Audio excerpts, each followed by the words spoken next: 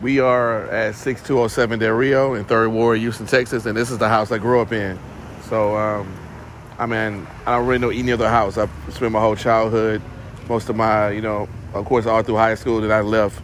So it was really important and kind of really dope to be able to buy my childhood home and live back in 3rd Ward, because I've been trying for a few years. I've been living downtown, and I lived in East End for a while, and so I'm back in 3rd Ward, and it feels really great, man. To not only the people made this neighborhood, but the architecture is a really unique place. And to me, it's like, like Harlem is to New York. That's what 3rd Ward is to Houston. And so I guess we'll just do a tour of the house and check it out. It used to be a garage here, so these 2 windows now, we have converted the garage into my daughter's room, so no more garage. And there was a door here. They kind of walked up, and it was kind of confusing because it's an address here and an address over there. So, people didn't know how to come in the house, so we just took that door away and just added the original door back.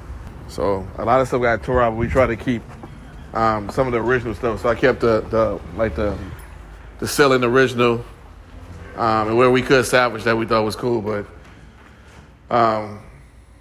this is always the kitchen, but it kind of came out a lot more, and it was a bedroom here. So we just, instead of having that, we just kind of like knocked all the walls down and made an open field. So you walk in now, it'll be the living room and the kitchen all in one space.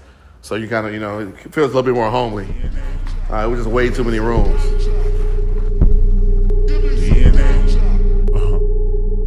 Real nigga in my DNA.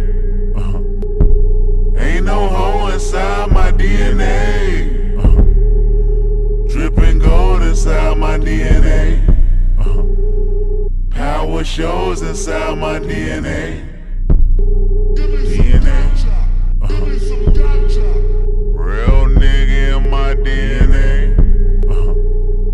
Ain't no hole inside my DNA. So now I'm making paintings. All my paintings would be about the past and who we were and what we did. And that still kind of exists, but all these paintings now are made for the year 4000, 4055, 4021. What do those paintings look like? How do they feel? So I don't know how they're going to feel then, but when I think about somebody like Jean-Michel Basquiat, and like his value to me is not really the style of his art, which I do love. It's really how those paintings feel new.